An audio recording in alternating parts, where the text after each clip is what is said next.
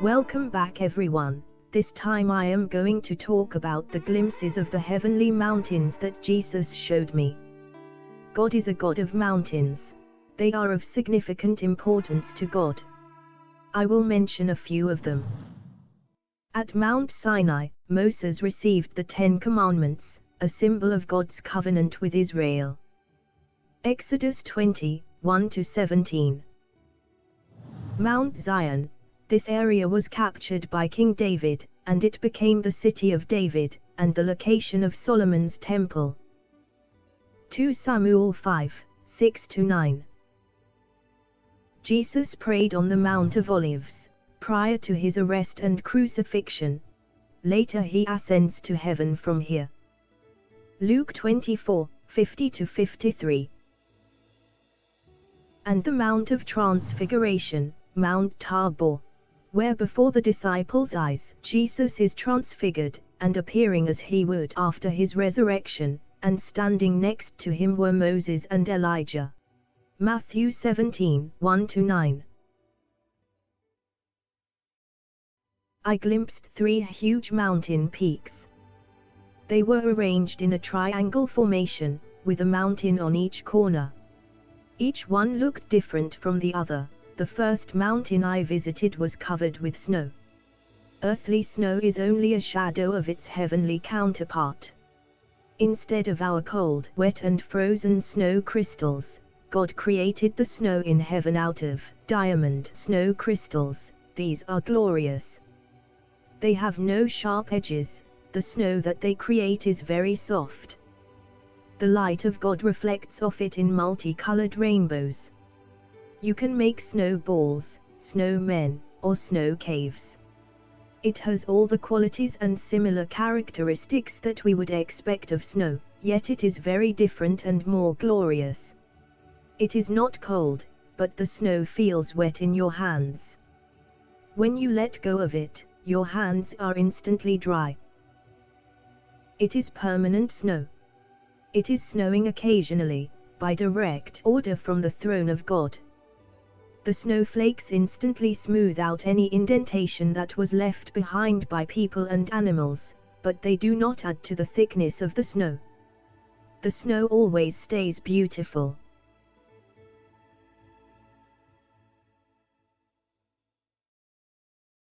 People in heaven have no need for safety helmets and insulating warm winter clothing and gloves to keep warm.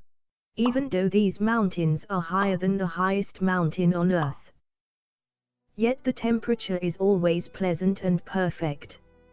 I know, I have seen it. The snow is one of the wonderful creations of God. It is associated with the blood of Jesus. He said, "My blood washes white as snow."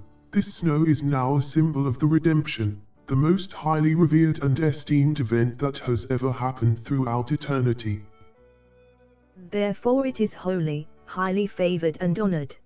Though your sins be as scarlet, they shall be as white as snow. Isaiah 1 verse 18. Jesus loves the snowy mountains, and visits there regularly. He arrives in a golden sled, pulled by white reindeers. These have golden antlers. He is risen. When Jesus arrives, then all of creation shouts out in praise and worship.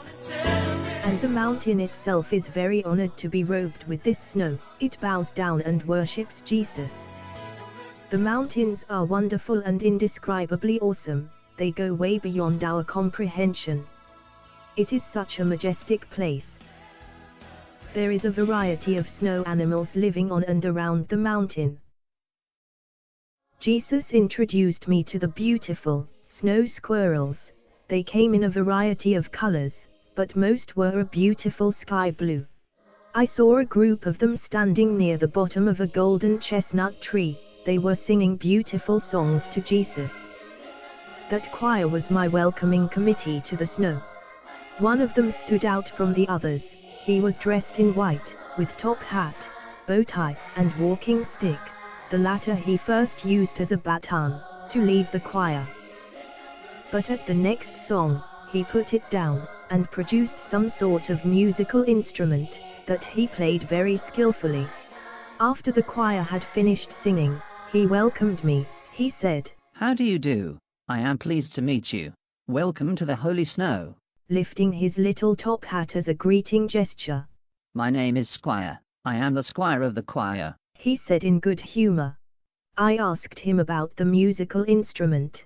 It resembled a Javanese percussion instrument, but with golden chestnuts. He called it a chestnut cello. He said, "We make these cellos ourselves. I am going to collect chestnuts from that tree to make more chestnut cellos." He presented a cello to me, but I could not accept it. I had to return to Earth. He said, "Well, then I give you one when you come back here permanently." We talked some more, and said goodbye. Looking back, he had put his walking stick against the tree trunk, and was running up and down that chestnut tree, collecting golden chestnuts, while the choir sang more beautiful songs. They look very cute.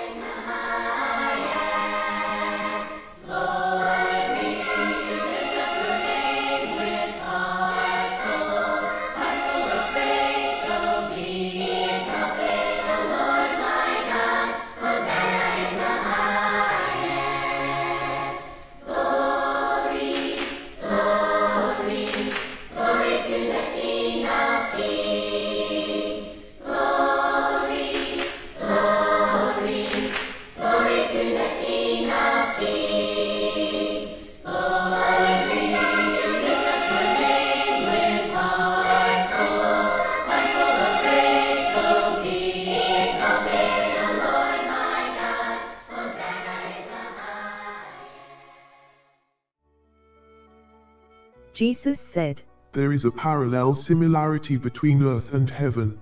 Just like there are the 7 wonders of the world on earth, so are there the 7 wonderfuls of heaven."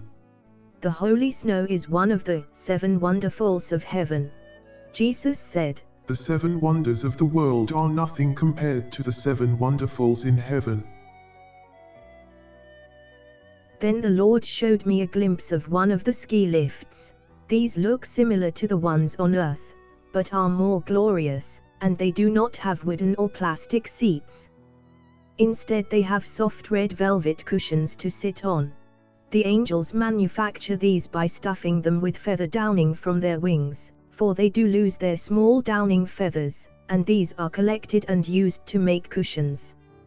Jesus said, "I want you to know that we recycle everything up here. There is no waste." These seat cushions are so soft and comfortable, they reshape and fit around you when you sit down on them. The snow displays an amazingness of colors. There are rainbows reflecting off it, and they swirl and move, and in their movements you hear the snow singing, for everything is alive in heaven. So also the snow. It knows that it represents the redemption, and that it is highly favored. I heard it play many melodious tunes about the blood of Jesus. They permeate your very soul with hymns of joy and praise, and you will feel at absolute rest and peace. The name of this mountain that we were ascending is Mount Heaven's Rest. Mount Heaven's Rest has a parallel counterpart on earth. It is Mount Everest, but actually it is a very poor reflection. Jesus said, "On earth some people literally die to get up Mount Everest, but up here people go up Mount Heaven's Rest for fun, rest and relaxation." Arriving at the summit, you hop off the lift, and just breathe in the breath of God, and you take out your flag.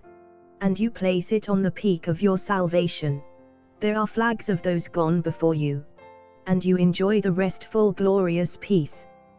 In the midst of the musical snow melodies that are surrounding you, while you are taking in the magnificent heavenly views. And you have achieved your goal. Now you can take a connecting heaven lift to the other different mountain summits. Or join in the snow activities of Mount Heaven's Rest. I saw people not only on skis, but also on sledges and snowboards.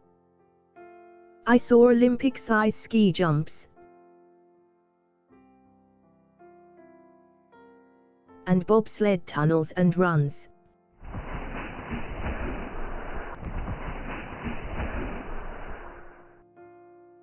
People were also making snowballs and rolling them down the hill. The snowballs accumulated more snow. When they reached a certain size, they pop open. The sound of the pieces of snow falling down was the most beautiful sound of chiming crystals. I also saw angels with vendor trays, walking around handing out refreshments and other items. These angels are actually called snow angels.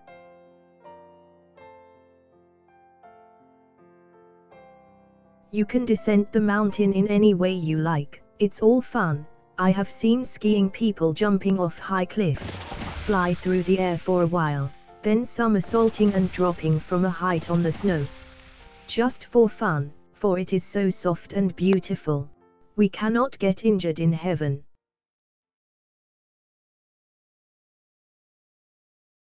After Mount Heaven's Rest, we visited the second mountain, Rocky Mountain. There is no snow on this mountain. I was standing on its enormous summit.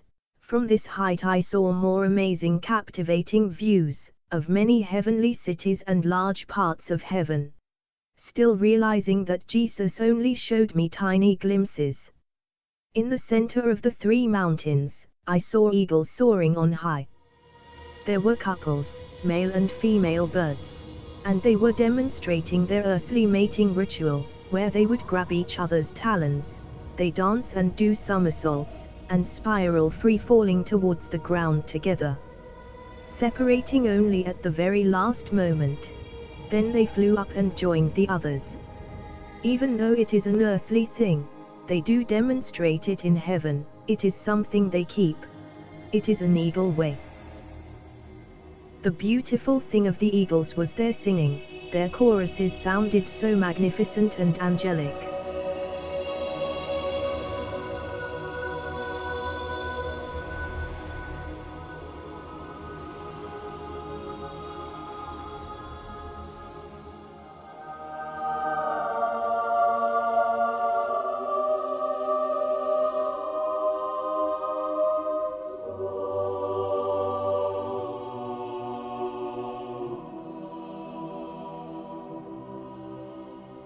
The rocks of this mountain are not at all rough and dirty as earthly mountain rocks, but more like cut and polished gemstones. There were many, many colors emanating from them: jade, sapphire, jasper, etc. The reflections of the rocks, together with the heavenly light, produces a hard-to-describe waterfall of incredible colorful light beams. An enormous magnificent light show in the sky. The eagles were flying in and out of it. The words I kept seeing were, "an array of splendor." And the beautiful choruses that the eagles were singing, echoed from the mountains. The accompanying music reminded me of the sound of steel drums. It was too beautiful to describe. But it was a rocking rhythm. At the same time I saw people, rock climbing, ascending the mountain face, higher and higher, towards this eagle show. They love to climb these mountains. And some of the eagles would stop, and deliver things to them. I saw them handing out drinks and food. And they were having a talk and giggle with the climbers. For the climbers it was a day out, like a picnic in the Rockies.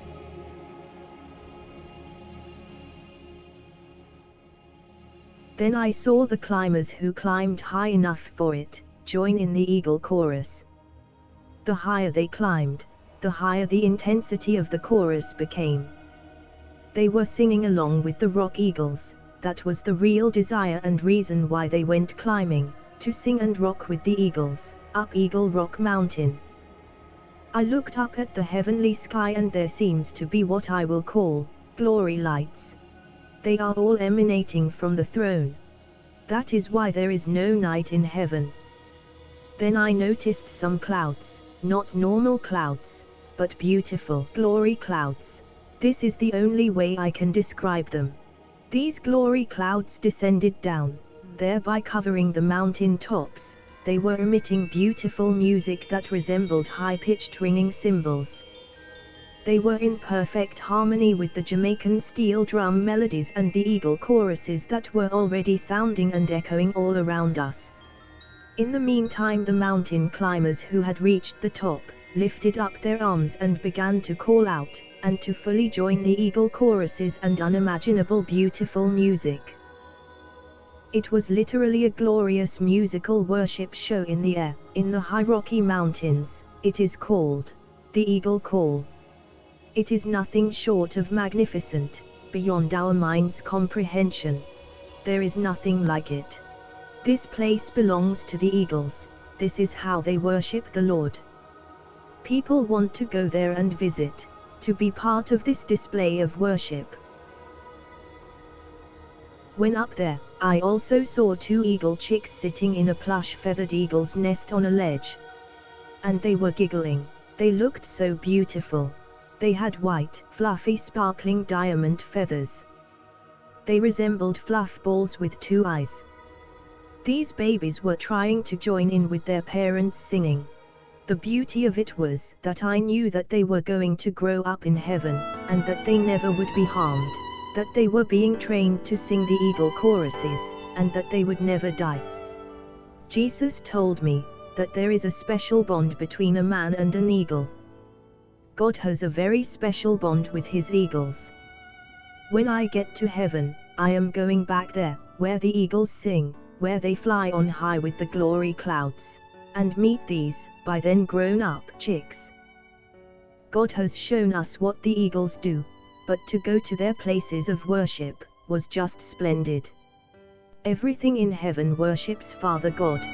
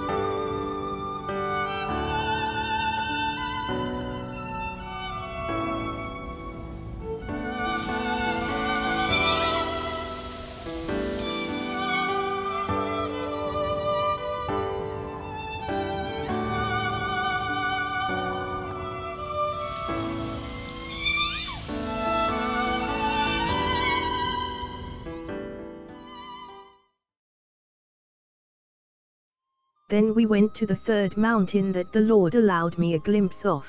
No snow on this mountain either. But the first thing I noticed was a very long playground-style slide. Adults and children are going to the top of this mountain, then jump on this slide, and slide all the way down, spiraling around this huge mountain.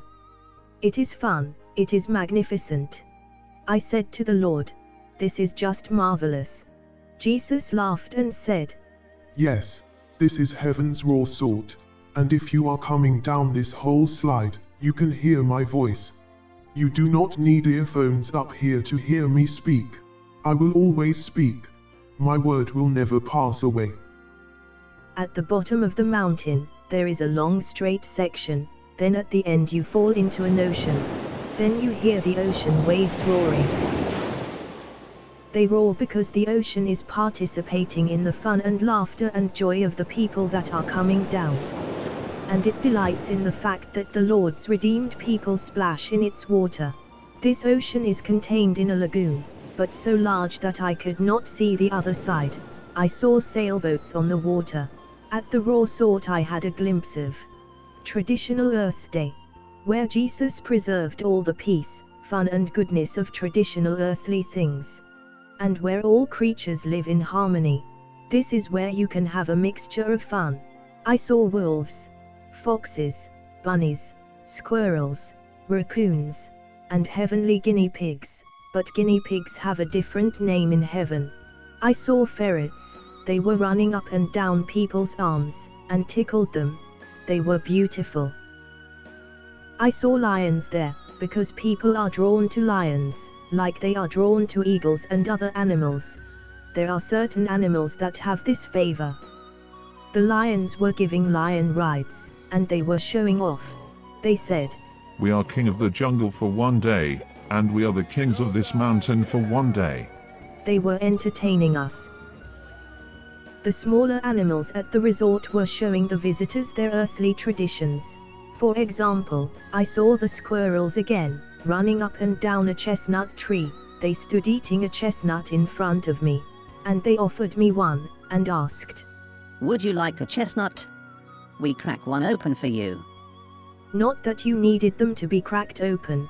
The squirrels were being traditional. So also the ducks, and they swam quacking around the pond. They kept saying, "Throw us some bread.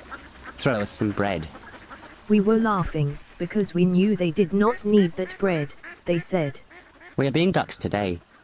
So we threw them bread, and they swam quacking around the pond, having fun and made ripples in the water. The ripples emanated beautiful colors and melodies. The people visiting wanted tradition, that is what they came for. But all traditional earthly things have an heavenly peacefulness to them. The traditional animal section is also a big attraction.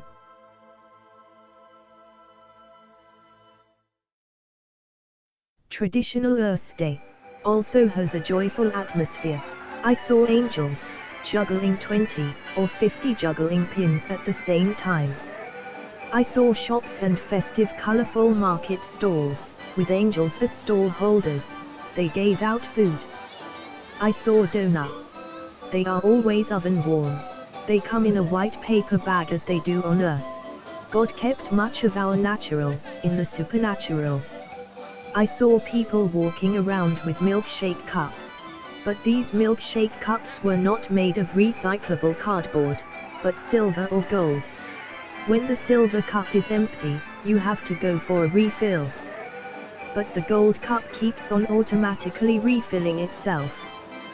People were walking around with ice creams. I saw some cones that were a foot high. But it does not melt while it is not being eaten. I again saw angels walking around with full vendor trays in front of them, giving out food or souvenirs, and other items like beautiful things that they made from feathers. And people can take all these things back to their own mansions as souvenirs. The angels love to serve and participate in the joy of the redeemed. I like hand fans, so I received one, made of angels' feathers. I did not need it, but it was beautiful. When I used it, it emitted beautiful melodies, a sweet sound in my ear. When looking down on one side of this mountain, I saw the slide, but also this transparent half-dome. I remember looking at it. It was made of glass of some kind. It looked like a big diamond. I was really drawn to it and wondered what it was. I noticed quite a few of them sticking out of the mountain face. And Jesus said, "This is a holiday resort. You can actually stay here for a while."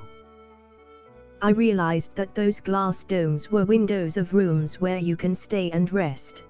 There is no night in heaven, but you still rest. To reach those rooms, one has to walk down a spiral staircase that is carved out of the steep rock face. It is fun, you cannot fall off, and there is no fear of heights. People in heaven, after they have finished their work, go to the mountains on holidays, or as they call it, holy days. From those rooms you can see all the fun activities that were happening on each mountain. The skiers on the slopes of the snow mountain. The eagles soaring and singing at the Rocky Mountains, and much more. My friends, I want you to understand that these 3 mountains alone are enormous. They are limitless.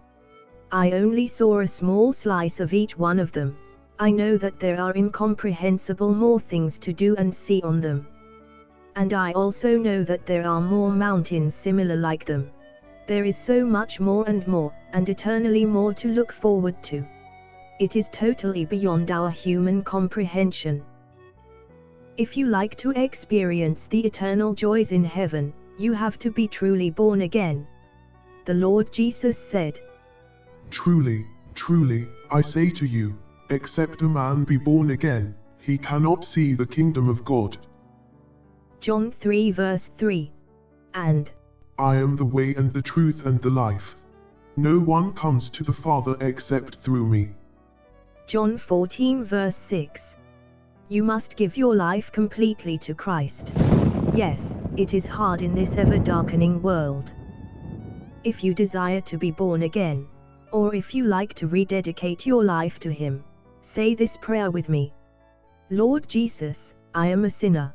I believe that you have shed your precious blood for me. I now repent and turn away from my sins. I want to give all my life to you, Lord.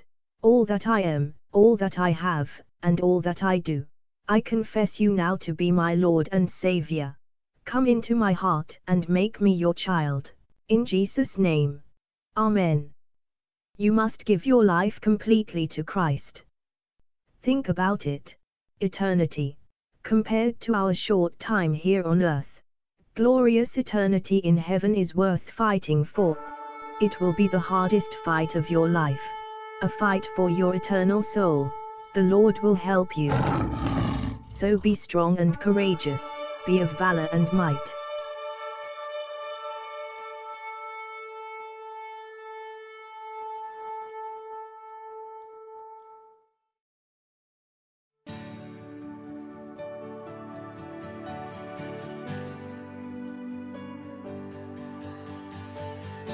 I saw more portraits of God's generals in his picture gallery in heaven, namely Barry Smith, Lester Sumrall, and Drummond Tom.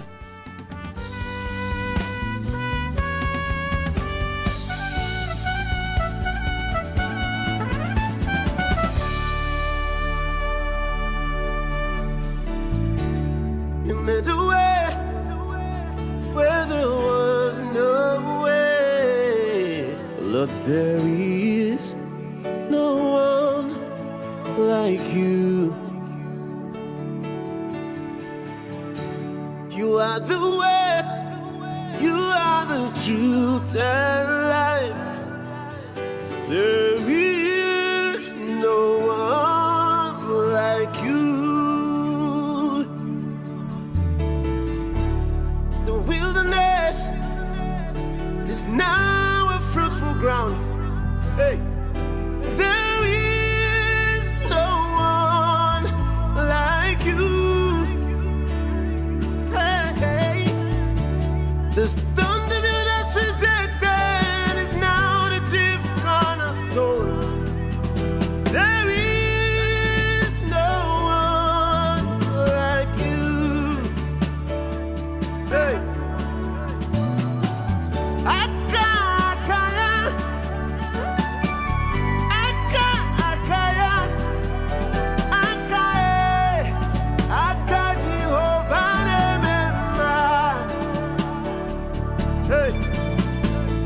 when the enemy comes like a flood, I just shut him up in the name of Jesus. Cause your name is great, cause your name is power, cause your name is mighty one. No one like you. Hey, hey, oh.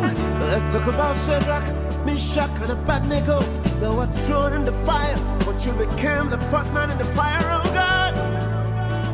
No one like you. What about Daniel in the lion's den? He was left to be devoured by the lions, but you stepped in every temptation, oh God.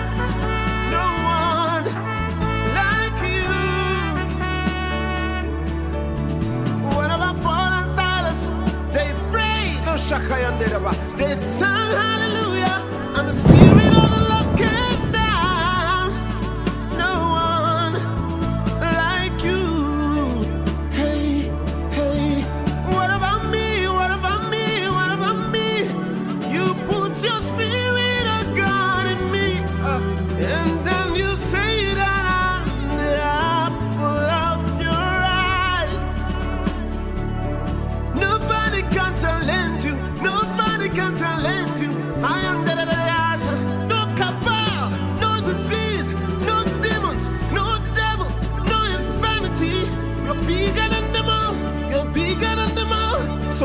triumph in the name of Jesus. In the name of Jesus. Jesus. Jesus. Jesus. Jesus. We conquer in the name of Jesus. We triumph in the name of Jesus. Jesus. Jesus. Oh yeah. Oh yeah. Yeah.